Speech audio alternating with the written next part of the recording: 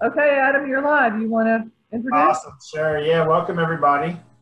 Thank you again for joining us for our third installment of our Birds and Beers in this COVID world that we're living in. I'll give everyone a second to kind of pile in. While you arrive, if you want to, feel free to share what you're drinking. And if you've had any cool birds in your yard or patch lately, I'm keeping with my bird-themed beers. I have a Whippoorwill. It's a wit beer from Fonta Flora up there in North Carolina, where one of our guests is from today. So it's my first one. Not too bad, even though it's not my go-to style, but it's tasty. But yeah, share what you're drinking. If you had any cool birds, I had my first of the year Magnolia Warbler today. What else? A county first bay-breasted. So some good stuff moving through.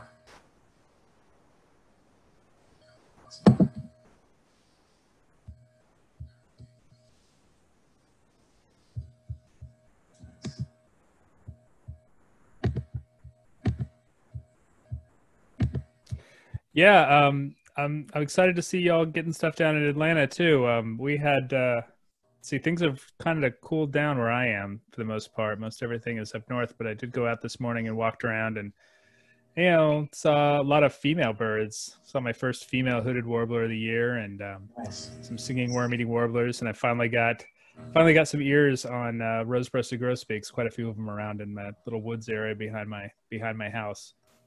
It could just be, I don't know, some sort of social media bias or people posting photos, but it seems like it's been a great year for grosbeaks down here in Georgia. There's lots of people reporting them at their feeders. It's also been a really strong spring for Cape May. I don't know if you guys experienced that in North Carolina, but there's just been loads of them down here. So we'll see. All right, a few other housekeeping things just as before we get started. Of course, I have to say, as a husband and a son of two moms, a mom and a stepmom, Mother's Day is this weekend, so don't forget that. Maybe you can get her some food delivered or something like that if you've forgotten at this point. A few other Atlanta Audubon events. We're doing virtual bird walks every Friday morning. So we had one this morning that I thought was pretty good until my phone died, which was somewhat embarrassing. But if you're sitting around your computer at 9 o'clock Friday mornings, check that out. We'll continue to do that until, who knows? I know we're going at least another week or two. So keep an eye out for those. On Tuesday, the 12th, our buddy Stephen Ramsden, a local birder, photographer, all things nature, he's doing a free workshop webinar on how to edit any images that you shoot in RAW, kind of how to take photos and then how to clean them up. And if you follow any of his pages on social media, you know that he takes amazing shots. And then a little bit further out, but on June 7th, we have our next Early Birds book club, which is Feathers, the Evolution of a Natural Miracle, by Thor Hansen is the author. So please look that up, and all of our other resources are just at atlantaaudubon.org/digital resources. And one more thing before we get started, I already shared my beer, but I gotta give a shout out to Red's Beer Garden. They're here in Southeast Atlanta, I think kind of the Kirkwood area. They will deliver for free if you spend $20 anywhere inside the perimeter. So if you're looking for good beer in Atlanta, you should consider getting some from them. As I started doing last time, I'm gonna sprinkle in some trivia questions before and after each of the speakers. So this first one's kind of tricky, but we'll see how we're doing. The first question is, in 1810, ornithologist Alexander Wilson collected a warbler in Mississippi, giving it the English name black and yellow warbler. This warbler is the only one with an undertail that is white, tipped, and black. So what is this species? You can just throw that in the chat box or keep it in your head until we get to the answers here at the end.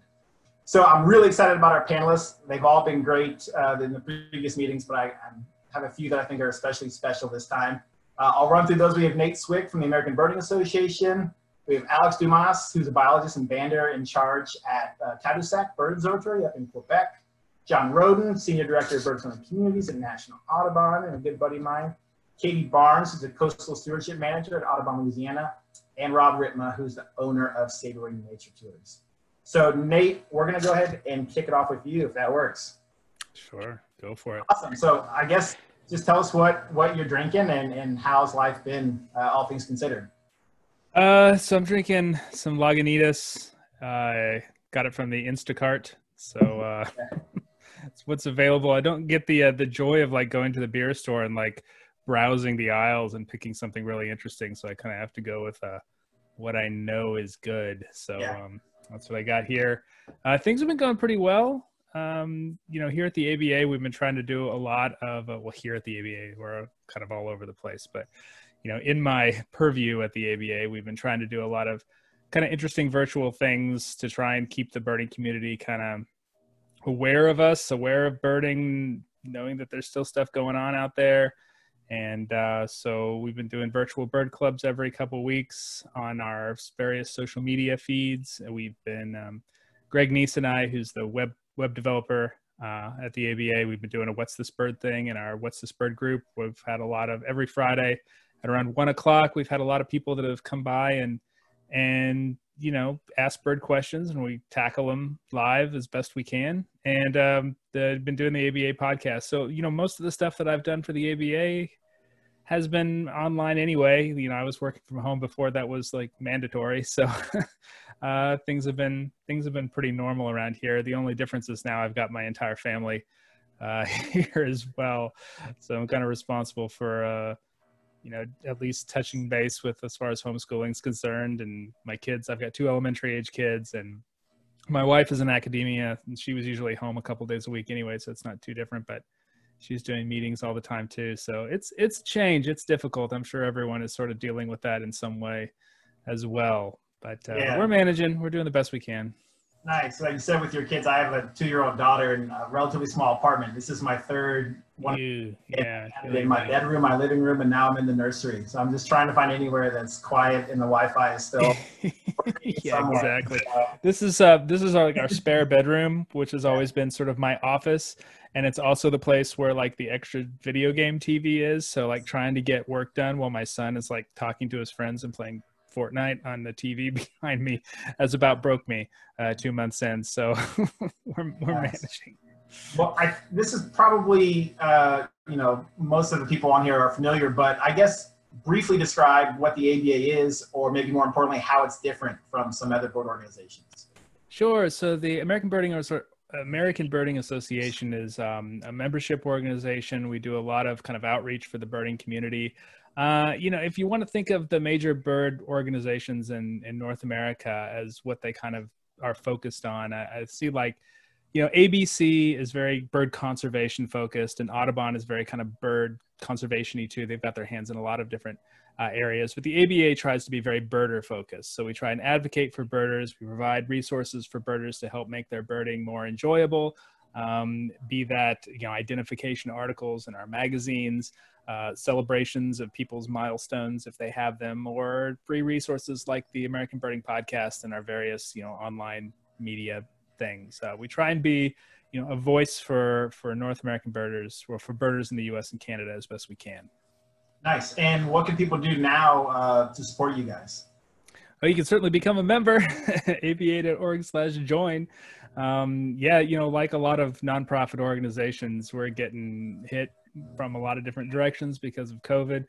A lot of nonprofit orgs get a lot of their revenue from advertising revenue, and I'm sure Rob will talk, so we have a ton of partners in the tourism business who are absolutely getting hammered these days. And, it's rough, there's a lot of kind of second order things going on. So one of the things you can do is certainly join the ABA, or even if you don't, we have a lot of different membership levels. You can get a print membership, or you can go an e-membership. You can get our magazines online, and, or, just join any of our groups, follow us on social media, participate.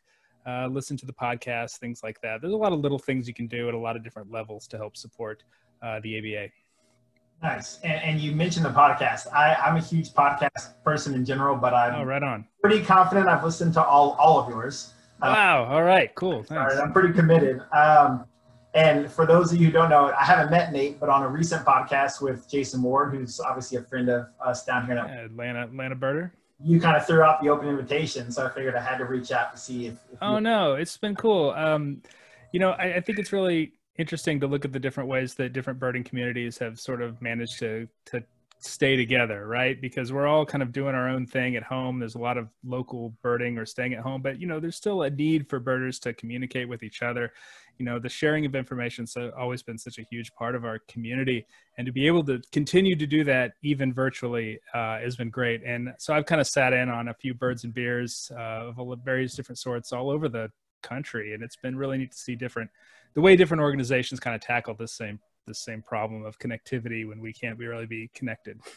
Nice. So when you're going about thinking of an episode or planning for future episodes, what is that process? Are you going for diversity of topics? Are you aiming for a certain audience, whether it be more experienced birders or new birders, or are you hoping to inspire action, or a little bit of— Yeah, that's a good question. A lot of times I'm trying to find just something that I'm personally interested in, and hoping that, when I talk to somebody, my interest goes through so that other people will be interested in it as well.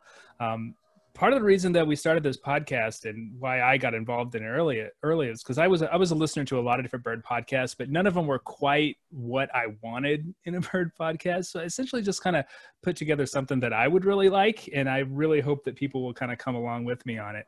And the response has been really great.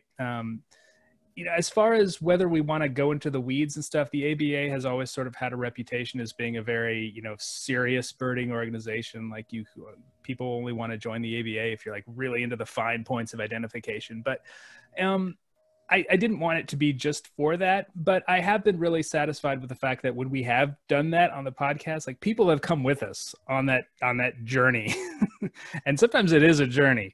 But I figured as long as I'm talking to interesting people and trying to be as personable as I can be, people are going to come with us on that. And I've been really happy to see people who are relatively novice birders and have told me that they're relatively novice birders who have been interested in episodes that maybe we went a little into the weeds.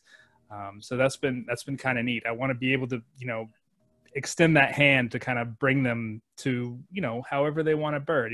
We say at the ABA, there's a million ways to bird.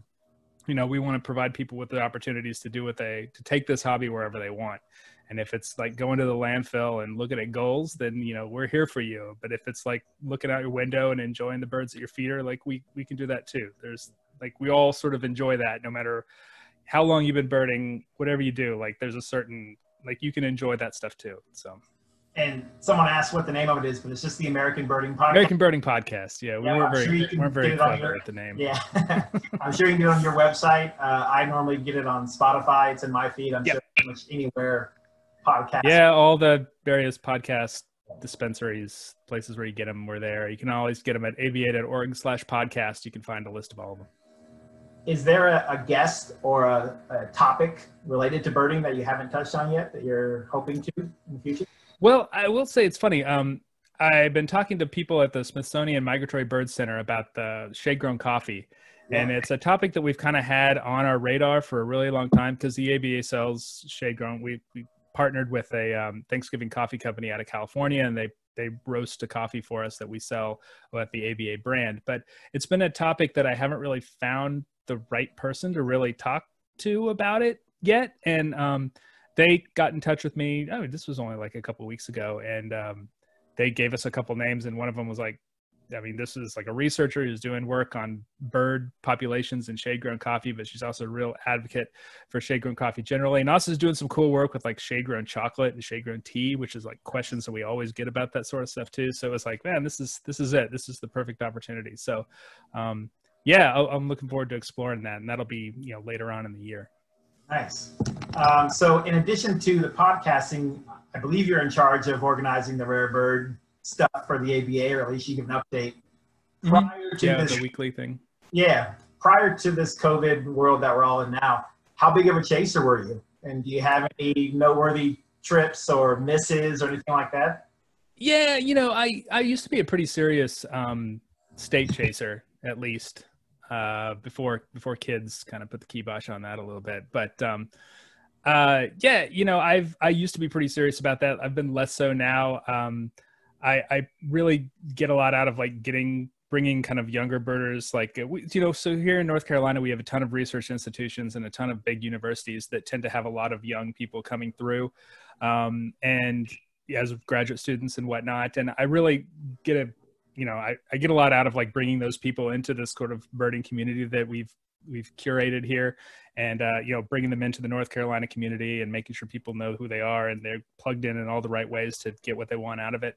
And that's been a lot more satisfying. I made the mistake of like asking, talking about my total ticks, all counties all together, added up together in North Carolina. So we have 100 counties in North Carolina, which is kind of a perfect number for that. Yeah.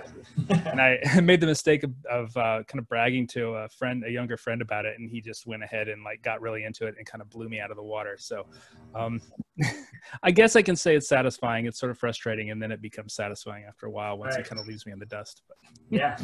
yeah, I really like county listing more than just about anything other kind for the most part, just because I like exploring my county and my area. Yeah, I've transitioned to that quite a bit the past couple of years. Georgia's a pretty big state. I've been here for almost 5 years, and ton of counties too. Yeah, and even in Atlanta, trying to cut across town is difficult. So it's been a bit bigger, and I kind of live in one county, but I've always birded the neighboring one. I'm right on the border, and now I'm kind of back to my home county a little bit more this year. It's been I mean, all that stuff is totally arbitrary. I mean, it's the most arbitrary form of birding there could possibly be. But if you find these little joys in it, and finding something that's slightly unusual in my county, like a dick sisal. I found some nesting dick sisals in my county a couple of years ago, and that was kind of a really exciting thing for me, because that's next county over, there's a bunch of them in the fields, but they hadn't like crossed over, people didn't know about it. So that was kind of neat. Filling in the little gaps on status and distribution in your state is really kind of a satisfying thing. So you've written a couple books, and one of them I have not read is The Beginner's Guide to Birding. Oh yeah. And if I understand correctly, it's kind of geared more towards the non-birder or the bird curious, maybe. Yeah, that's the idea. Yeah. And I was curious, since I assume most of us here are probably bigger birders, maybe there are some newbies here. Is there anything from that book that you would suggest us birders take to try to pull more people into this hobby or get people more familiar with birds? Yeah, I think one of the things that people can do when they're novice birders to really get involved in it is just to go out and really become aware of the stuff that is immediately around you. One of the things that, I know that, you get to a certain point in birding and you want to start like going beyond your yard, beyond your neighborhood, beyond your county, whatever. And all that stuff is amazing and wonderful. But, sometimes that feels like awfully big. And I think once people realize that there's so much that's going on, even in their neighborhoods, wherever they are, you can learn a ton. And this is the thing that I've sort of realized more than most things, perhaps during this COVID area, like when I've been forced to list bird immediately in my neighborhood rather than going to the places I normally would this time of year. Man, there is so much going on, and it's just a matter of perception and like realizing that stuff is going on. And once you kind of get that little inkling, once you get that, foot in the door, there's like a whole world out there that people can, that is totally amazing, that people can appreciate. So just like start small. And from my experience, most people, it does not take long before you're ready to kind of broaden those horizons. Nice. I guess since you're talking about birding small, have you had any new yard or patch birds since you've been? Oh man, hell ever. Yeah. So I've been doing this thing. I don't know if you guys are familiar with fantasy birding. Yeah. So Matt Smith is a computer programmer. He created this whole fantasy birding thing. But he's done something a little different with COVID, and he's really encouraging people to do what we're calling like the yard squad. So the ABA put together this team of board and of staff and board. And essentially the idea is that we all go out and bird in our immediate area, and then we make a collected checklist with everybody. And so, and you're kind of competing against, we're getting blown out of the water. We're competing against these other teams. So it's encouraging you to get out, even though when you're stuck. So I've discovered this little trail and this power line cut behind my house that I've lived here for like 5 years, and I had no idea that this was back there. And so I started walking, and it connects to this trail system that's city property that's part of a watershed of one of the drinking water reservoirs.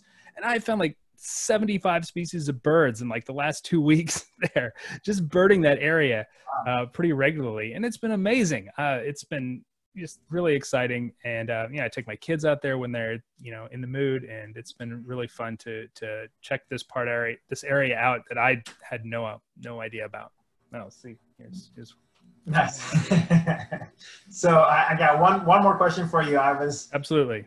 I remember this from an earlier podcast, and in preparation, I was for your Twitter feed, and I was excited to see that you kind of picked up on your task of renaming birds that have an honorific name. Yeah.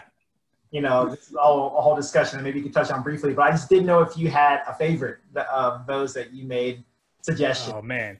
So I did a lot of that when I was bored in an airport last summer, so I don't necessarily remember a ton. But one of my favorites is that for Bicknell's thrush, changing the name potentially to like Adirondack thrush, because I really feel like people have a real connection to places more than they do to some guy that they've never heard of or never would think. And when you have a name like Adirondack thrush, it immediately puts you in mind of a certain place in the world. And so many people have such a real passion for that place, or a real interest in that place, or memories of that place. And you're immediately kind of, invested in that bird in a way that you might not have before when it has Bicknell's thrush. All this is sort of fun. I'm not, advocating to change any of these honorific possessive names, but I do think it's kind of an interesting exercise to think about, what these names are for, what they were for back then, and how that has sort of changed, how what the need has changed in the 21st century. With back then it was ornithologists trying to parse things out for their museum specimens, and now we have tons of birders who are out there trying to identify birds. How useful are some of these names? So it's just kind of a fun exercise. But yeah, if I could change any of them right now, I would change Bicknell's thrush. Okay, man, that's a good one. That's a personal one for me. I did my graduate work in the Adirondacks. Oh, very cool. Yeah. Proposed to my wife on one of the high peaks in Whiteface. Oh, nice. And was there Bicknell's thrush singing? Right before I proposed, maybe about a half nice. hour before I proposed. So there you go. She gives me crap because I had to burp before I No, I hear you. I've been there. So, well, Nate, I really appreciate you joining us. Yeah, man. Great, and I encourage everyone to check out the ABA and especially Nate's podcast. It's a lot of fun, and now they're going to be weekly. Is that correct? At least. Yeah, we're going weekly. We've got nothing else to do. Yeah. Awesome. Well, thank you so much, Nate. And if you are able to stick around, if anyone has more questions for Nate specifically, or we'll throw out some other group stuff at the end. So. Right on. Thanks again, man. Thanks. So before we hop on to Alex, I have another trivia question for you guys. Nate lives in North Carolina, which is where I had my first paid bird job. I spent a summer in the Outer Banks doing bird research. What large dark swallow that nests in multi-hold boxes and gourds did I study? So a big dark swallow that there's a huge roost of them out in the Outer Banks that if you're ever there, you should go check them out.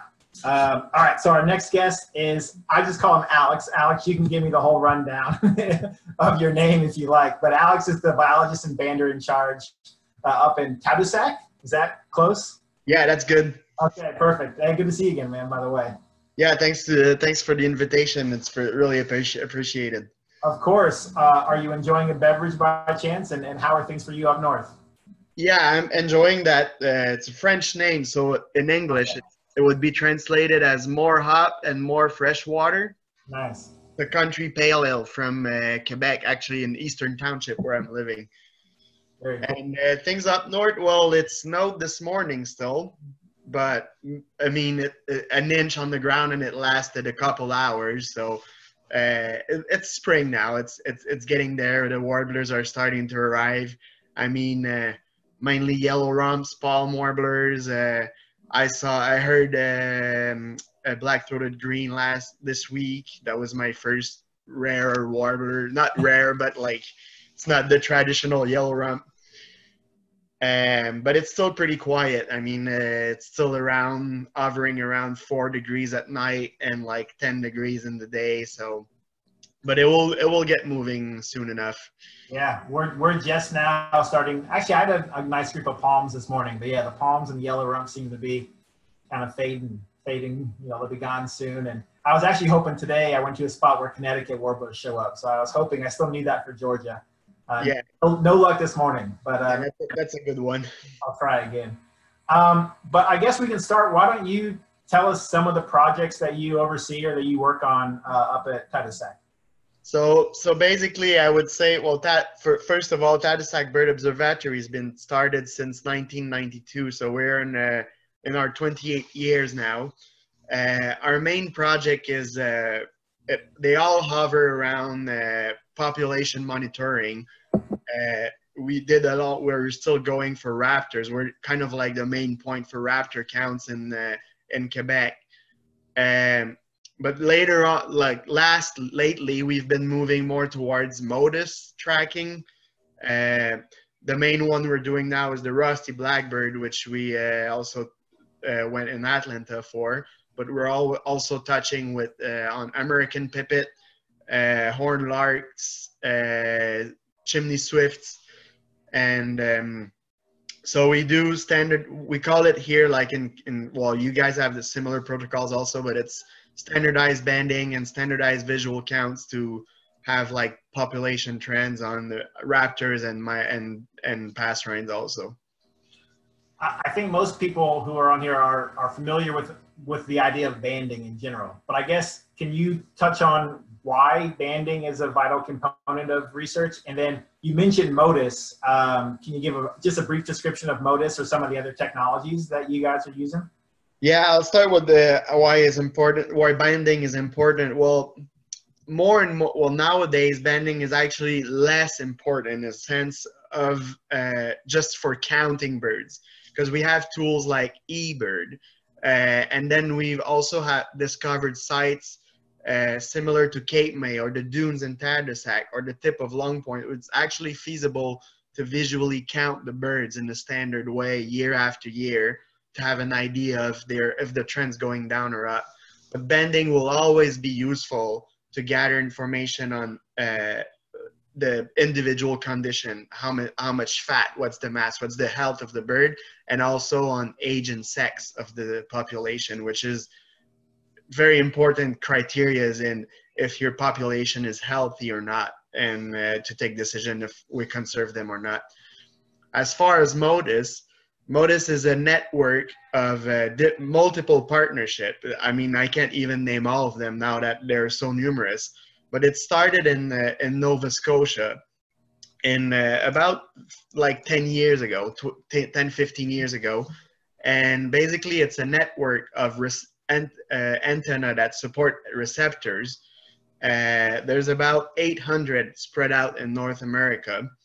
And the way the technology works is that those antennas, they can detect any frequencies that goes through them. So, and through the frequencies of the tag, you encode the identity of the individual bird. So basically we can now put very small tags on the bird that weighs, the smaller we use at Tadoussac is about 0.2 grams. So that's fit for birds that are like 10 to 12 gram, like a blackpoll warbler or a northern water thrush, like the bigger size warbler. Yeah. And so we can fit them on them, and then we can follow them throughout their migration, either down during the fall or up during the spring. Do you have off the top of your head any notable stories of individual birds, either maybe one that you've recaptured over and over, or one that's really old, or one that was picked up, pinged a modus tower somewhere further south? Is there anything that pops up to you? Well, we had a bird that we caught 2 fall ago, a rusty blackbird. We caught it in Tadoussac, and it wintered in North Carolina, and we have multiple detection on the antenna, so we know for sure it stayed there for a while anyways. Yeah. And last year we were catching chimney swift late July, and one of them we detected by the end of September or early October, all the way down in Panama. So those are the most notable for Tadoussac detection. And the cool thing with your chimney swift work is, I believe, maybe that bird also, these are from natural nest sites, right? Or at least they're working on now, not chimneys, but actually looking for hollowed out trees and kind of how they used to nest pre-development. Yeah, exactly. The chimney swift project is, we catch birds when they're roosting in the spring. We fix a transmitter on them, and then we wait a month before they go out in their natural nesting sites. And the objective is to find out what's their natural habitat, because we all know that they nest in hollowed trees, but there's only, just in Quebec, which is a big province, there's only 6 records of chimney swift natural nest. So we have, and throughout the literature, it's the same thing in the U.S. and in other provinces, that there's very, very few information on what's the size of the tree, what's the species of the tree, but most of all, what's surrounding the tree. So we don't know what we have to protect to save the nesting sites yet. So that's what we're working on. Very cool. Well, some birders might be aware, or maybe they remember this story, but they didn't know it was there. But a couple of years ago, your part of Quebec became very famous when a group of birders, including Ian Davies from Cornell, they recorded what was thought to be the largest warbler movement ever, I think, or at least the largest documented. They had over 700,000 individuals of 108 species on their eBird checklist, which you should go check out if you can find it. If you look up Tadoussac and warblers, I'm sure it'll pop up.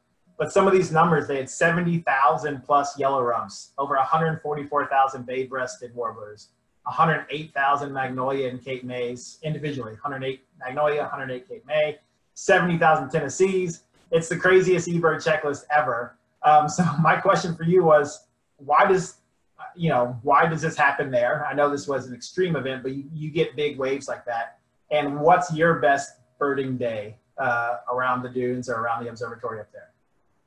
So basically, that's the spring that's our spring project. We're starting it. I'm leaving there on Sunday, actually, because we got the go that we were allowed to do it this spring in the midst of the COVID. So basically what happens is that where Tadoussac is, the St. Lawrence is about 20 miles wide. So, and if you have a map of Quebec in your head, the St. Lawrence is oriented from southwest to northeast. So when the birds arrive from the south, from either west or east of the Appalachian, it doesn't really matter.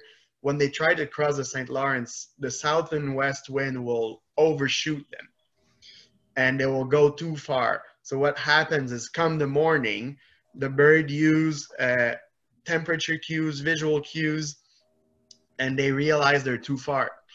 So even if we're in the spring at Tadoussac, all the birds we observed, they're going south. They turn around and they go back southwest because they went too far. And if the weather conditions are right, the wind will push them against the shore, and then it will create, as Adam said, the biggest concentration of the world of warblers probably seen in North America on some days.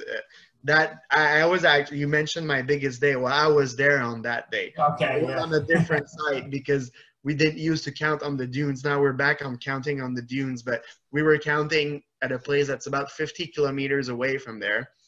And we don't have the same counting way, but we had a checklist of 180,000 warblers. And the way we count is that we counted every single birds on that checklist. So no estimation at all. And it was crazy. There was warbler everywhere, like low at all the altitudes. Like some of them were like 2 inches away from the ground, and some of them were 500 meters in the air, and tons of different species. And so yeah, it's a pretty spectacular phenomenon when it happens. So you mentioned earlier, moving away from the warblers, that you've done some work with rusty blackbirds, and you and I met because you came down and we tried to catch some birds here in Atlanta with minimal success. Yeah. What's special about rusty blackbirds, and what's some of the causes of their steep decline?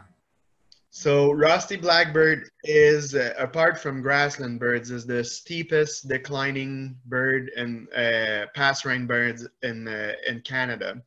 It declined at 85 to 90% in the last 50 years. It's a bird that's found mainly throughout the boreal forest. It nests in marshland in the boreal forest, and it declined because of the loss of those marshes, and probably because also of something happening down south. That's part of the project on the wintering areas. So basically, one of the first research questions we have to answer to protect the species is, there's two different populations. There's the population that nests in Quebec and in the Maritime Province, so Newfoundland, Nova Scotia.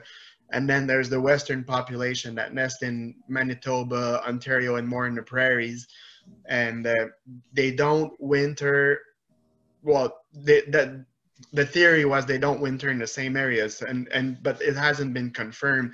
And there was two studies that were showing that it was they were contradicting each other. So we're putting MODIS tag to see where the populations are wintering, and at the same time we want to use the fact that those birds are already tagged to study where they stop over and what's their phenology, to see when and where they're most at risk throughout their migration. Someone had a follow-up question to your warbler count. So how, I guess, briefly explain how you actually were able to count that many birds. So when you had 108,000, is that just an underrepresentation, but you could actually count that, or how many people, or what did that look like? Well, actually, we are a big team. We're 6 or 7 in the spring. That day we weren't bending because it was like kind of like a speedy weather, so it was wet, so we couldn't open the nets. So we all went to the counting area, and basically we separate the sky in 4, and then there's two or three scribes, and the goal is not necessarily if you go see our checklist, you'll notice that a lot of our birds are unidentified, because our data that we want is the number. But all the birds on that species, on that list, have been counted. We count by like, oh, there's a group of 100. Well, I don't count 1, 2, 3, 4, 5, 6, 7, but I count like 5, 10, 15, and but it's not an estimation of passage rate. And then we try to, there's someone also that goes around and just tries to ID as much as possible. That makes sense. All right, I got one more for you. A couple years ago, Canada held a vote to select their national bird, and the winner was the gray jay, which is now changed names. It's the Canada jay. Yeah. Would this have been your pick, or was it your pick, or would you pick something else? There was talk about the snowy owl. Yeah. But the snowy owl is already the Quebec bird. But I think the gray jay is a good one because it's a wintering bird. It's a resident bird that stays with us all winter and that survives a Canadian winter.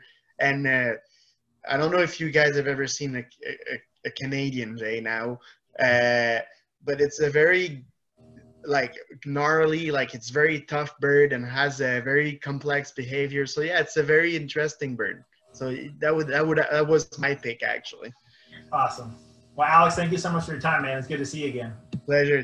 Good to see you too. Enjoy your spring migration. Yeah, thanks. All right. My third trivia question, I was a little insecure about it because I think it may be changing a little bit, but I think you can still guess what it is. So we just talked about jays, which are corvids. I said, what corvid endemic to the U.S., even though I think this bird is starting to creep into Canada quite a bit, but what corvid endemic to the U.S. is commonly found in Georgia? So a bird primarily of the southeast that's expanding north. All right, so next we're going to go to John Rowden over there at the Senior Director of Bird Friendly Communities at National Audubon. How's it going, John? Good, Adam. How are you doing? I'm doing great, considering. Is it too early for you to be having a beverage? Or are you having some iced tea or something? Or how's it going? Still on the clock out here in California, so I'm just having some seltzer right now. There we go. I tried to push this late simply to get John to have a beverage with us, but that's okay. I understand. It's all good. But yeah, can you tell us, I mean, I'm sure most people can understand what bird-friendly communities mean, but if you can give us the elevator pitch on what your job is, that'd be awesome. Sure, happy to. So yeah, so I oversee the bird-friendly communities conservation strategy for Audubon, which is one of our 5 of our conservation strategies, and seeks to make our communities better for birds, because I believe in my heart that also makes them better for people. And we really are, we use framing around providing birds with food, shelter, safe passage, and places to raise their young. And that's both for our resident species, migratory species, wintering. So kind of thinking about the full life cycle of the birds, how do we support them in our communities? There's a couple main programmatic areas that we focus on. So we have what's called a Plants for Birds program, which promotes the use of native plants in our communities. this is an elevator pitch, so I'm not going to go into a lot of detail about why native plants are better. Or you can follow up with some other questions on it. But we have a very broad and deep scientific understanding about why native plants are better to support our native bird species. So we work very hard to promote that and to facilitate that around the country. We have a database that people can use to locate native or to identify native plants for their area that support birds. It connects them through to their local Audubon for support and local retailers. We have a whole bunch of resources online, and the small team that I direct creates a lot of those resources to support our network of chapters and centers and state offices to do that work. And then the other main programmatic area is what we call bird-friendly building. So it's really helping birds navigate the built environment, both the challenges that are presented through reflective and transmitted glass surfaces and light, artificial light at night. So again, sort of sitting at the national level, what my team does is produce resources and try to support local efforts like the fantastic work that you do in Atlanta that you direct, Adam. Awesome. So that's the quick and dirty, sort of. No, that's good. That's perfect. And we actually had we normally host or partner on a few spring plant sales. We did do an online only plant sale with social distancing pickups the past couple of days, and it was pretty successful considering the last minute change. So yeah, get out there and get your native plants if you haven't. This is, I think, maybe a loaded question, but what is your vision of a truly bird-friendly community? What does that look like? I know you talked about the programs, but. Yeah. No, that is a great question. And I think that as we formalized this about 3 years ago as a strategy, like how we wanted to move forward with it. And so we did really focus on that programmatic work. Like, what do we want to coalesce our network around? And it does then beg that question, like, what is the broader vision for a bird-friendly community? I mean, I think that what I want to see is I increasingly want to bring more of an environmental justice lens, if you will, to this work. So how do we actually work with communities to identify the conservation challenges that they face and the birds face in their communities, and then co-create solutions for them? So that's in some ways a specific yet vague answer, right? Because it will not look the same in every community. You know, if we're talking about everything from New York City to, Opelika, Alabama, and Venice Beach, California, where I am, it's going to look very different. But I think that what we need to do is really work effectively in those communities with them to identify those challenges. We're always going to have these programmatic and our scientific understanding, because Audubon always brings a scientific lens to it.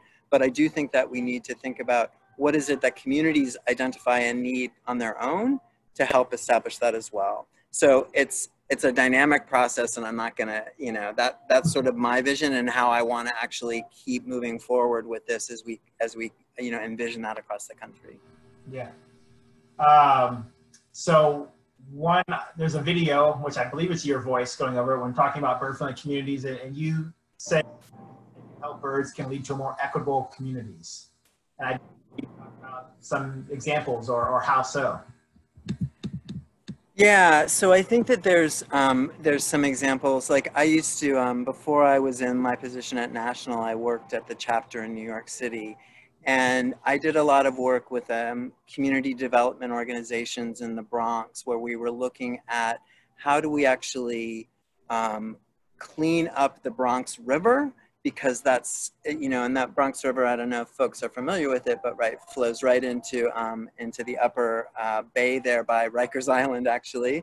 And it drains a lot of the Bronx, and there's a lot of communities that are adjacent to that. Before we started really working there, there wasn't a lot of understanding even of what birds use that area, and people thought, oh, well, it's not actually really that commonly used by birds. But I was working with a lot of students in that area, and we were doing bird surveys, and we were, in some cases, putting the first lists that had been done for that area in eBird and identifying what birds were seen. And of course, we were seeing plenty of birds there.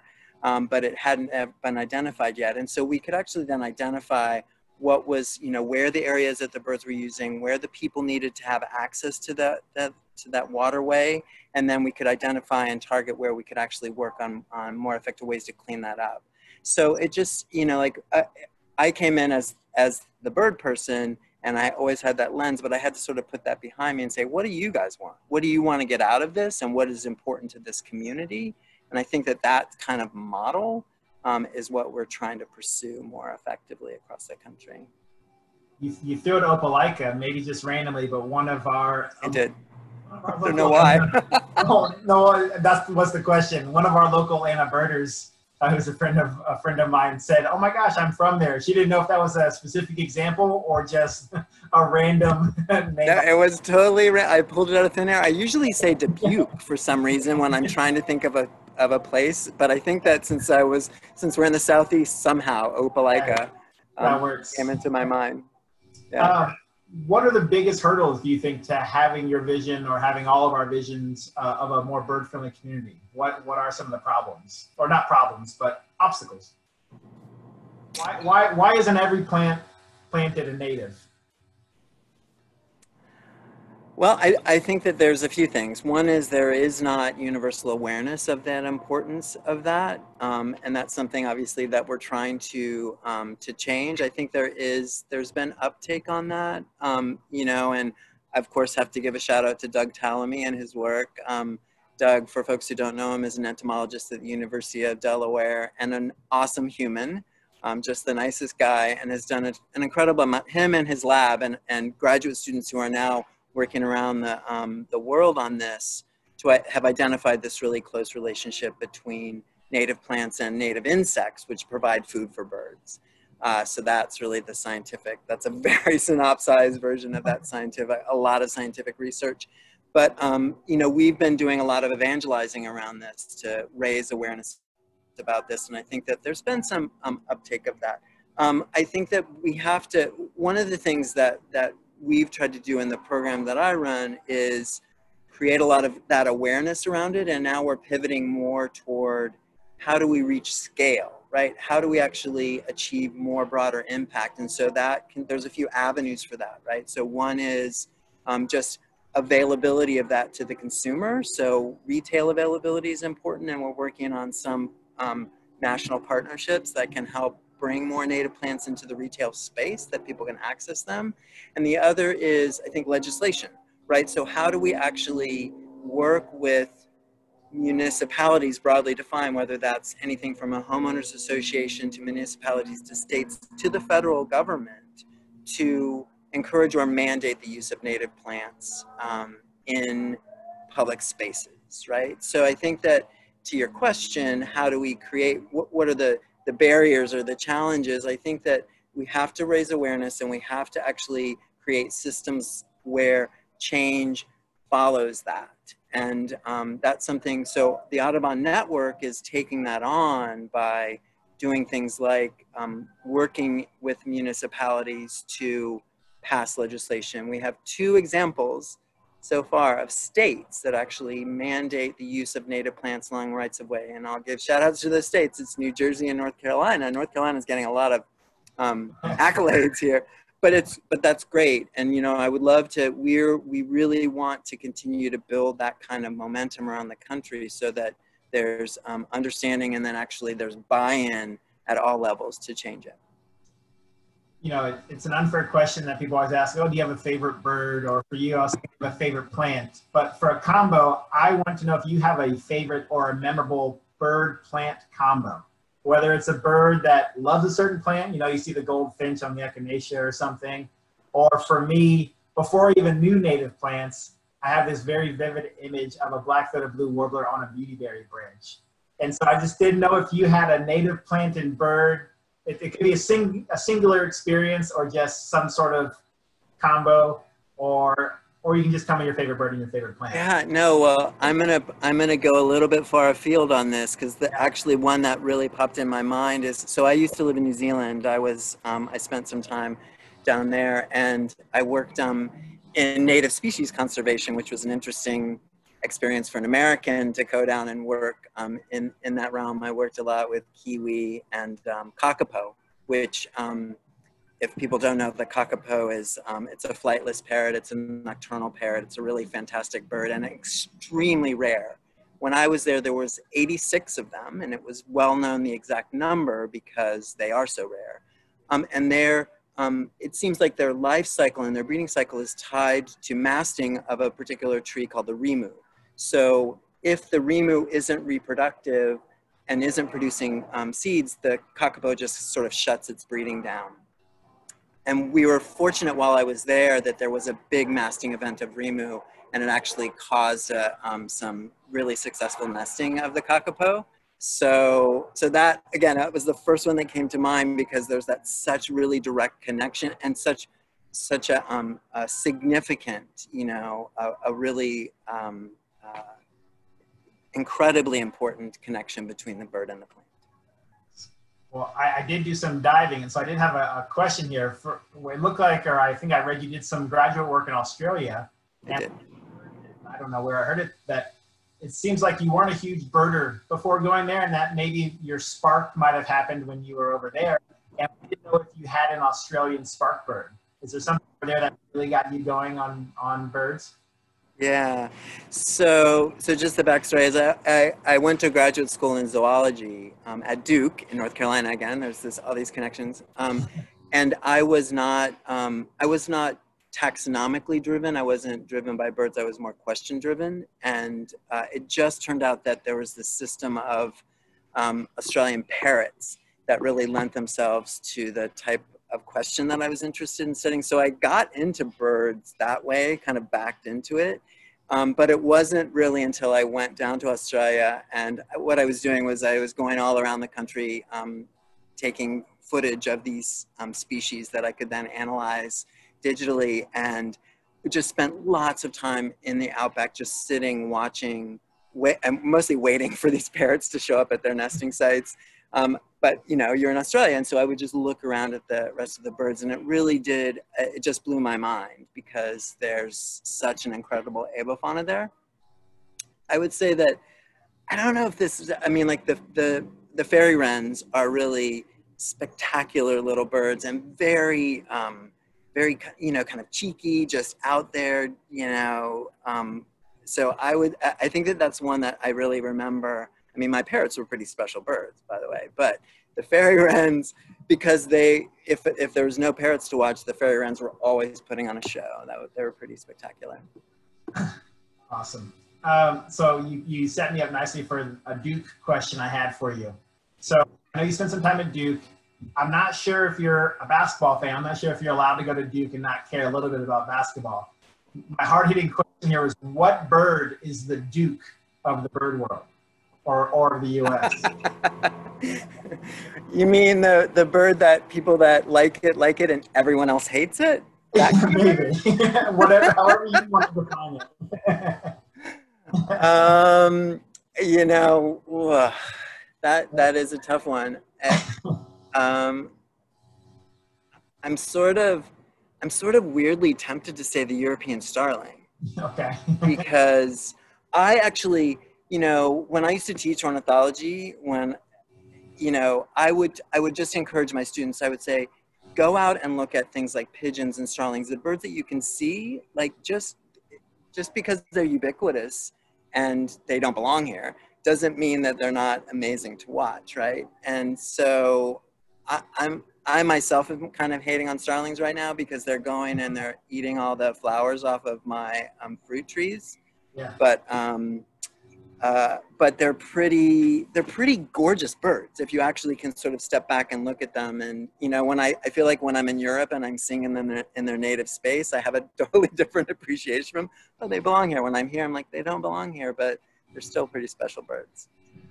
All right, I got one more funny one for you. Not funny, but just, I know you've been in LA for a while now, and before that you were in New York, and I was just curious what your experience is. How's the difference between these two major cities? And do you have a preference? I've not birded in either. I guess I birded in New York a little bit, but I kind of envision New York as being Central Park and these hot spots, and you know, you get these cool wayward birds. And LA County is famous for having such a huge species total. I just didn't know if you had a preference or what your experience has been looking for birds around your home, where you are now and where you were before. Yeah, well, so there's a couple different ways to approach that question, right? So now I have a home with a yard, and I can actually, like, I've landscaped it with native plants, and I'm just sitting here, you know, the Allen's hummingbirds are over at my, you know, sage over here, and the bush tits are, you know, like, I just have a lot more proximity to that in my daily life, which is a real difference to me. I think that, you know, it is that sort of feast or famine in New York, right? When the warblers are coming through, when everything's coming through Central Park, you just get that incredible diversity, and that's a pretty spectacular thing. But I do actually really love here in Los Angeles that I can go in a single day, you know, particularly in winter when we have the wintering waterfowl and everything. I can go and I can see, you know, 3 species of loons and sea ducks and everything that's right here in Venice where I live, and I can drive up to the mountains and see, you know, the white-headed woodpeckers and the green-tailed towhees, and I can see all of it in the same day very easily. Species that exploit such different habitats, and it's a pretty special thing here in Los Angeles. Awesome. Well, John, thank you so much. I hope you're off the clock soon so you can start your weekend. Thanks so much, Adam. I appreciate your time, and we'll talk soon for sure. Okay, thanks. Before we hop on with Katie, I am having a beer for John. So I'm moving on to an Orpheus beer, which is another Atlanta. We look at the green screen. That's kind of cool. But with a nice Great Horn now. It's an IPA, so I'm excited to move on. All right, next trivia question. What brown and red bird native to where John now lives, which is LA, was introduced to his former home, New York City, in the 1940s? This was after they failed to sell as a cage bird, despite their name that connotes the film industry. So, a bird that is from out west and now is all over the place. All right, so we're gonna move on to Katie Barnes, who's the Coastal Stewardship Manager for Audubon, Louisiana. How's it going, Katie? Good, how are y'all? I'm doing great, and you told me on Instagram that you had a bird-themed beer as well. Have you already drank it? I have it right here. Awesome. It's from the Crying Eagle Brewing Company in Lake Charles, Louisiana. Nice. Hot-blooded IPA. It's very good. Are you from Louisiana originally? Nope, I'm originally from Pittsburgh, Pennsylvania. Oh, really? Okay, cool. Yeah. Well, I guess, can you kind of describe what the average day is for you or what your work is on the coast? Sure, yeah. So, like John, I work with one of the strategic plan initiatives of the National Audubon Society, which is Coasts. And I monitor and protect beach nesting birds through our Coastal Stewardship program. And here in Louisiana, we have 3 focal species, the least tern, the common nighthawk, and the Wilson's plover. And all of them readily nest along Louisiana's coast. So in the summertime, whenever the birds are breeding here, we have seasonal staff that are out monitoring these birds. So we collect scientific data on these birds, as well as protecting them through stewardship and educating the public. So lots of outreach and tabling events, which of course aren't happening this year with COVID, but our monitoring and stewardship occur every summer, and we're able to understand more about the birds every year as far as their breeding densities and their nesting success and the challenges they face, like your new background there. It's very, very nice, very appropriate.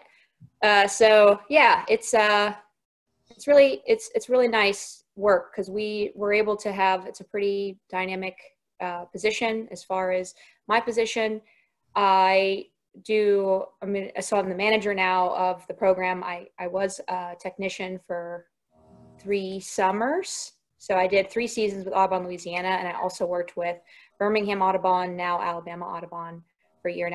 So I have about 5 years of coastal stewardship experience in my background now.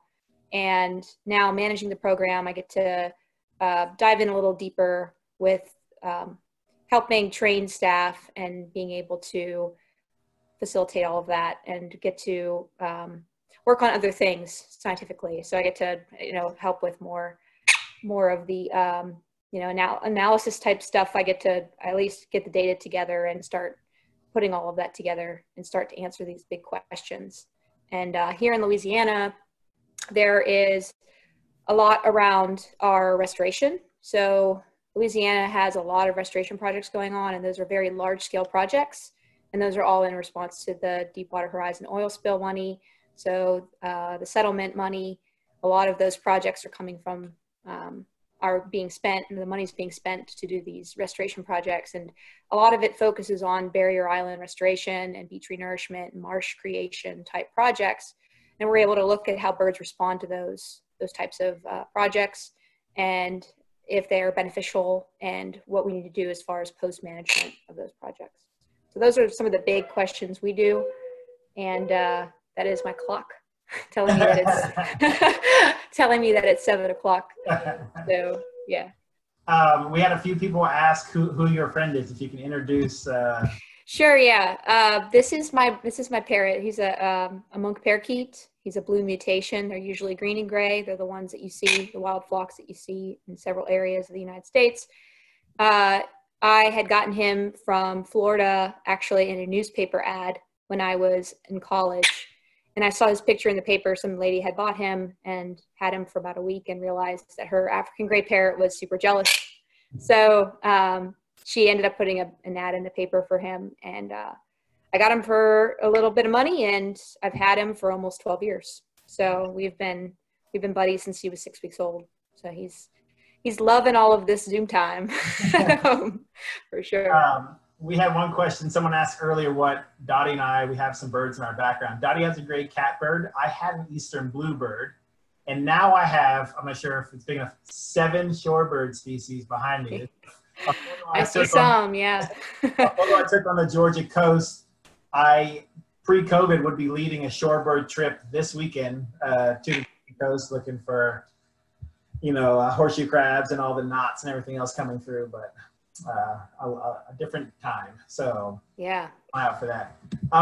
So I knew a little bit about you, Katie, from when we met at the Audubon convention and from social media, but doing some research about you, I found the story of Mr. Orange. And so I guess give us an abbreviated recap of who Mr. Orange is. Sure. Sure. So, so the blog about the Mr. Orange is actually on our website, so you can read it whenever you wish. But it's about a snowy plover that was banded in Alabama, and the bird was so it was banded in Alabama, and I at the time in 2017 was working in Louisiana, and I had spotted the bird and reported the bands to Eric Johnson, who ended up finding out that the bander lived in, or the bird had been banded in Alabama. And so after that year, I had moved to Alabama in fall of 2017, and I saw the bird in Alabama several times, as well as every time I'd come back to Louisiana. So the bird basically was following my route back and forth. And so it's a story about seeing the bird in multiple seasons, multiple states, multiple years. And so it's a really cool article about our blog post about our little story and how many times we've run into each other on the beach. So it's a really cool experience to be able to run into the same bird and those bands. It's super special it's almost like you have a connection with that bird. So it's definitely super special. Yeah. And how frequent, or how many plovers do you have in Louisiana? Was it? How many plover? Snowies. I don't even exact count, but snowies? Is that or do they breed there? Do they just migrate through? Yeah. So that's actually a really good a good topic. So snowy plovers are actually rare nesters in Louisiana, and they overwinter here. And the habitat in Louisiana is super muddy from the river delta, and snowy plovers really like that open sandy beach type habitat that you see in Alabama and Florida, just white sandy beaches, nice open areas, whereas it's more vegetated and marshy and muddy here, which is more favorable for Wilsons. This is what we have most of. But here, actually last season, I had found a snowy plover pair with a nest, and it was probably the first one in maybe 7 years or so. It hatched. We put up fencing around it and it protected it, and it hatched through our protection efforts. And then this season, actually, we had a pair return to the similar spot. The birds aren't banded, but we're presuming that they're probably the same pair, and they had a nest. They have a nest this year. So it's interesting that, you know, that also on top of Mr. Orange, we actually have, you know, some snowy plovers that are nesting here now too. It's almost like, you know, this connection with snowy plovers. They're following me around in Louisiana, so it's pretty cool. Not a bad connection to have. Yeah, yeah, they're cute little birds. Yeah, Super cute. They're tough in Georgia. There's been a couple hanging out on our southernmost island the past couple of years, but I haven't got them yet in the state. Have you been to the Rice and Rails Festival? I've not been to the Bird Festival because I normally am working or doing field research or something. And that one's been high on my list. And so if you have been, I would love to know whether you went as a guest or if you were doing some banding or just your general. Sure, yeah. Yeah, I've gone about 4 times now, about 4 of them, 4 or 5 of them. Awesome. It's a very awesome experience. It's one of the most unique bird festivals. It is a really cool way of working lands and how working, you know, farmers and working with the agriculture and the birding communities and how they unite and being able to work together to see some really unique birds, which of course is the yellow rail is the target, but there are other rail species that are utilizing rice fields as they're migrating. And so it's really neat to be able to be a part of that.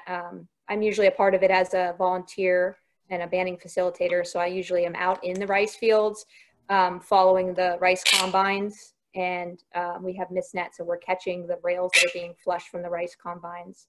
So as the rice is being harvested, the birds are being flushed and kind of concentrated into little pockets in the rice fields.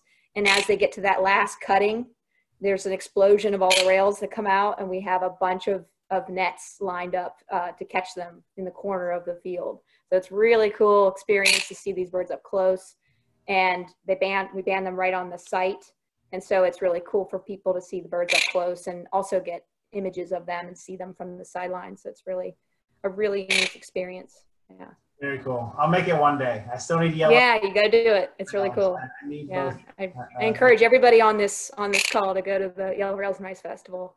It's right at the end of October, beginning of November every year. Did you spend some time at the CRBO, the Costa Rica Bird Observatories? Is that correct? I did, yeah. So what station were you at? I actually was at 4 different stations. Oh, okay, I was rotating. So I got to, so I worked with Pablo Elizondo. So he's the executive director of Costa Rica Bird Observatories, and he hired me as a bird banding intern there. And so I got to band tropical birds in 4 different regions of the country. And so I was in Guanacaste, San Vito, Tortuguero, which is the Caribbean slope, and then a lot of my time was in Madre Selva, which is in like the Serra de la Muerte, cloud forest area. So it was really neat to be able to experience public transportation and be able to get out to all the different areas of Costa Rica and see the bird diversity change based on where you were. So it was a really cool experience to band birds in the tropics, use sugarcane poles instead of metal conduit poles like we use here in the US. It was really neat. And sometimes you would grab a sugarcane pole and it would be full of termites and it would just explode with termites in your hand. So it was definitely a wild experience. So it was very neat to see those birds up close. Yeah, I led a group of Atlanta Audubon members down there in January, and we got to go to the Madre Selva station. We were able to and make a donation and everything. And I was going to ask, what are some of the differences between, you know, your experience banding in the U.S. versus in the tropics? And I guess the poles is one of them. And if I'm not mistaken, they were still working, or I'm sure it's a continuous work in progress, trying to come up with something even close to the pile guide that's used by bird banders. There's no reference like that, is there, for Costa Rican birds or for tropical birds? Like a field guide, you mean? Or no, you know, like an aging guide. Like a very detailed, aging, sexing, you know, molt, something like the Peter Pyle reference books. Yeah, so there is a book that just came out by my boss and Jared Wolf. So Eric Johnson and Jared Wolf had put out a book called Molt and Neotropical Birds. I don't know if you've ever seen it, but it's very in depth as far as it's with mainly Brazilian species, but so that most of the work was done there. But it does cover a lot of tropical species. So there's definitely and they use a different molt system there. They use the WRP system which is now being more adopted in the U.S., but it's applicable here as well. But it's more specific as far as plumage and molt goes. So it's nice to be able to get the experiences of how birds are aged and the diversity of birds there, and taking it back and putting that in the calendar year versus the WRP system of aging and molt. So I know there's that book that exists. I don't know if there's a Costa Rica specific one, to my knowledge, but I know that Chespi is his nickname, Pablo's nickname, Chespi. He's an ABC trainer, and so North American Banding Council trainer. So he's very familiar with a lot of all the birds that we know that we call our birds. Right. You know, spend a lot of time down in Costa Rica. So he's very familiar with our birds, for sure. And I guess I'll get you out of here. When I asked earlier if you're from Louisiana, I know you're there now, and you did some graduate research on Louisiana water thrushes also, right? Yeah, the irony of that, right? Yeah, the Louisiana connection. So you did stuff. Now you're a shorebird, coastal person, but a lot of shorebird work. Yeah. So what's your preference? Who wins, warblers or shorebirds? That's a tough question. All birds are my favorite. When I started diving into field work and started doing a lot of different field jobs, I really wanted to hit all the different habitat types. So I actually worked in the desert with the southwestern willow flycatchers. So in southwestern Arizona, I was working there a couple of seasons. I've worked in Rhode Island on some migration work with passerines. I worked at Powder Mill Bird Banding Station, which is a very high volume station that catches hundreds of birds in several hours.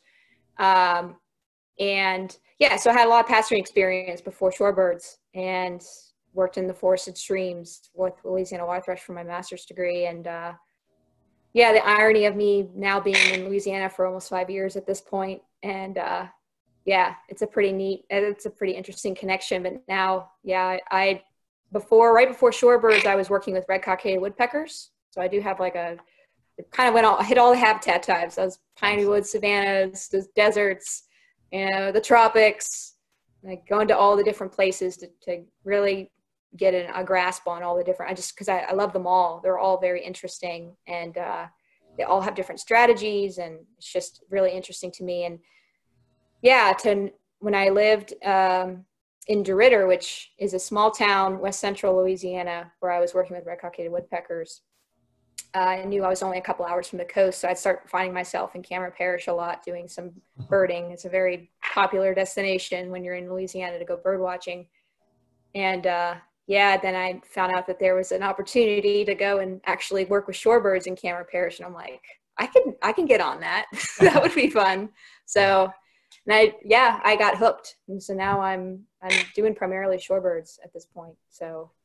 I still do songbird branding from time to time, but for the most part right now, it's primarily helping those beach nesting birds and working with Audubon Coastal Bird Survey program. So I've been trying to build that up a little bit more, getting our volunteer base out to help us with getting surveys done and getting some more coastal bird population data. So it's important.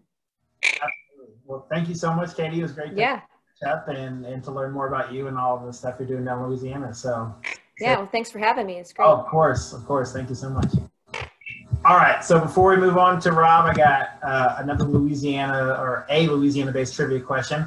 Might be easier for some of the older birders among us. What wading bird used to be called the Louisiana heron?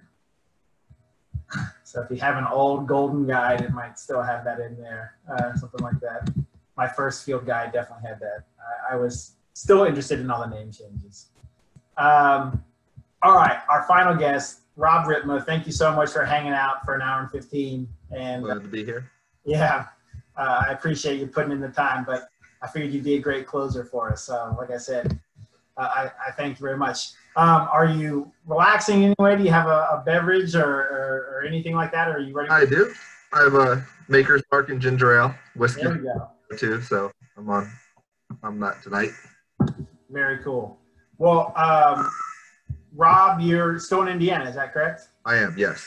Okay, cool. So I Rob from when I lived in Indiana. He and his brother had a Nutty Birder website. Is that correct? Yeah, that was kind of where we started out with things. Yeah, I used to check that out quite a bit when I moved to Indiana, and I think I might have crossed paths with you once or twice down at Goose Pond chasing a red shank or something good down there. But Rob is now like the owner of Sabrewing Nature Tours, and I guess I thought it'd be a cool way for you to start. How did you get into professional guiding and then into owning your own operation? Yeah, there are a group of us that have been guiding for a long time on different trips, local things in Indiana, taking people out of state just with local Audubons, things like that. And when I started getting involved in the biggest week in American birding in Northwest Ohio that should be starting tonight, I met Brian Zwiebel, who is a really well-known wildlife photographer, and he had been kind of doing the same thing. He'd been leading on the side bird photography tours and had been throwing around the idea of starting a tour company. And so him and I partnered up to create Sabrewing Nature Tours and start leading professionally with our own company. How did you guys land on Sabrewing as your logo and your name? Did you just like it's a great tropical hummingbird. Yeah. And a lot of the work that we were starting to do as we started the company was in Central America. Our logo is a violet sabrewing, which is one of my favorites. Just kind of big, bold hummingbird to fit for our logo. Off the top of your head, do you know how many sabrewings you have on your life list? I don't. I'm not sure. I only have 3. I was checking when I thought of this question. I was like, I should check how many I have because I knew I had Violet and Rufus, and I kind of forgot about Wedge-tailed. Wedge-tailed, yeah. 3 I have personally. I have a few others than that. I couldn't tell you how many, though. I'm not sure. I'm really bad at keeping track of exactly what I've seen all the time. Do you have a location that you haven't led a trip yet that you hope to in the future? Southeast Asia is somewhere we'd really like to get involved in going forward. We're really throughout Latin America. I'm doing a little bit in Africa. The closest we've kind of gotten to Southeast Asia so far is Taiwan, but I'd really like to drop into, Borneo, Indonesia type stuff sometime soon. Get to Australia at some point would be really good. Yeah, that's definitely high on the bucket list for me. Oh yeah. To transition a little bit, you co-founded the Indiana Young Birders Club. Yeah. How did that happen, and are you still involved in any way with youth birding? My brother and I started birding both when my brother was actually 10 when he started, and I got involved a few years later as a teenager.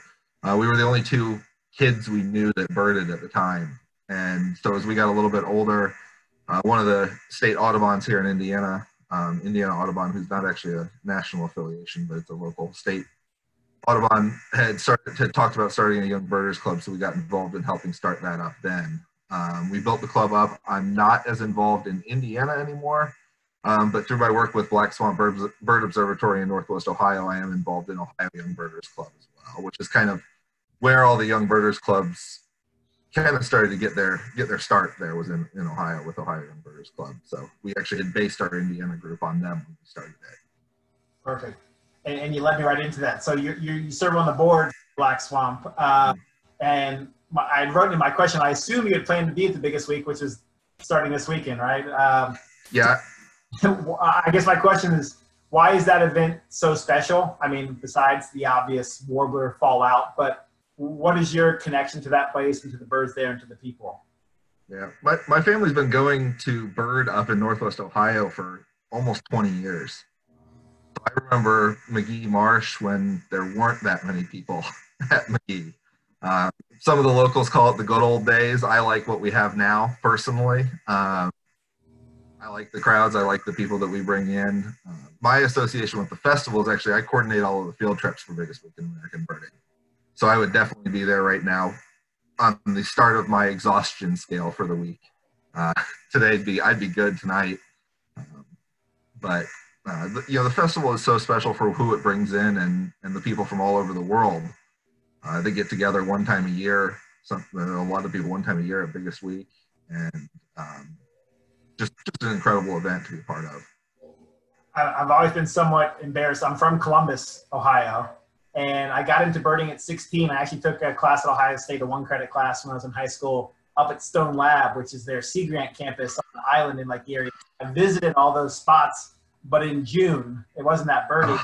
And then I'm, have never gone up. I didn't have good birding friends in college. And I birded around Columbus, and I went up north, but I never did the biggest week. And it's been 13 years, I guess, since I moved away, and it's just never worked out. So We just got to get you back up there. I know at some point I need to get back up there, because I do feel embarrassed being an Ohioan who hasn't done the biggest week, but we'll make it happen.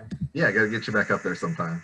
So one question I had for you, so I'm starting to lead, a trip here or there for Atlanta Audubon International, and I had such a great time in Costa Rica. And one question or one thought that I always struggle with, and I'm curious your views on it. Do you get more enjoyment or more excitement from visiting a new place with a tour, or going somewhere that you've already been before? So either the new place, you're probably going to get new lifers and new experiences, but the old place, you kind of have that experience and that knowledge, which is always kind of comforting and exciting. So I didn't know if you had a preference. Well, I like both. I mean, I like to take groups to places I know. Yeah. And I like taking groups to places where I know the locals, I know the local lodges, I know the employees. That's really fun. And then you get to show people the amazing birds that you know are at those locations. If I'm going to explore a new area, I like to do it, on my own, and that's always fun too. I think any birding is fun. So, but no, I love taking people to the amazing lodges that we support throughout the tropics, especially that I'm, to be honest, slightly worried about now with COVID, everything being shut down. You were in Costa Rica. You and I ran into each other in Costa Rica. Yeah. And they've been shut down pretty good for over 2 months now. So I've been thinking about them a lot. Do you have a favorite story from guiding abroad, whether it's a bird or a near disaster that turned out great, or is there anything that sticks out, some memorable experience? Luckily, no near disasters. Good. I don't know that there's any one specific event. I love when we have people on our trips that are new to the tropics. That's always one of my favorite things, to just see their mind be blown day after day. With things that many of us that travel a lot would consider, relatively common. But when you see, you go to Ecuador for the first time and you have 60 hummingbirds on a trip, that's just mind-blowing for someone that hasn't ever left the United States. And maybe they went to Arizona and got 14. Right. So that's the kind of stuff I really like. So my last question for you, I'm going to pull in this college basketball theme once again. So I know you went to IU. I did. School, and of course IU is another famous basketball school. So, we had the Starling, I guess, is the Duke of the basketball world. What U.S. bird is the Bobby Knight of U.S. birding? Oh, God. Oh, I was never a big fan of him. Something really obnoxious that yells at people all the time. Mockingbirds could be. Yeah. Another mockingbird could be a good Bobby Knight, screaming at people at all hours of the day. Yeah. That's a good poll. Well, Rob, thank you so much. And I have one more trivia question. And then if there are more questions from the group, we'll tackle those. But I hope you're back leading trips, in the near future and showing people new life birds. Thanks. We hope so. Awesome. So my last trivia question, as Rob mentioned, the last time I saw him was at a hotel in San Jose, and I recognized him from social media as we were finishing up our Atlanta Audubon trip. So at that hotel on our final morning, we saw our 382nd species of our trip. And so my question is, what common plover found in Georgia was our 382nd bird of the trip? It was a flyover that was calling. So I was going to say a plover that's not a bad last bird at that hotel. I know. I kind of wasn't expecting we'd get anything new, and it flew over. I'm like, I guess it counts. So, yeah, if anyone has any final questions, what someone mentioned that the Global Big Day that eBird is doing, that's tomorrow. So, get outside in your yard or go somewhere safely in your local patch and look for some birds and eBird that and try to contribute to that great fun event. Let's see what else. If there are any other questions. I had one question I wanted to ask, and I was going to fit it into Katie's question specifically, but then I realized it was kind of unfair maybe to North Carolina and others. So this can go for anyone if you want to unmute yourself, or Dot, if you can unmute them.